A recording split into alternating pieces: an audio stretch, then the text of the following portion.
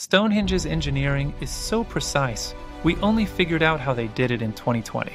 Each stone weighs 25 tons. They came from 140 miles away.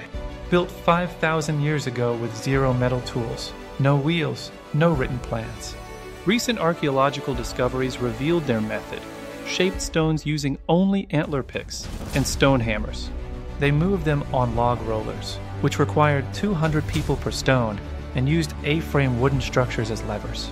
They calculated precise astronomical alignments without mathematics, with the heel stone aligning with sunrise on summer solstice, accurate to within 1 degree. 2020 excavations found the exact quarry in Wales. Scientists discovered prehistoric engineering camps with tools and sleds. These people had PhDs in physics without ever writing anything down. 5,000-year-old engineering still standing. Follow for Ancient Mysteries Explained.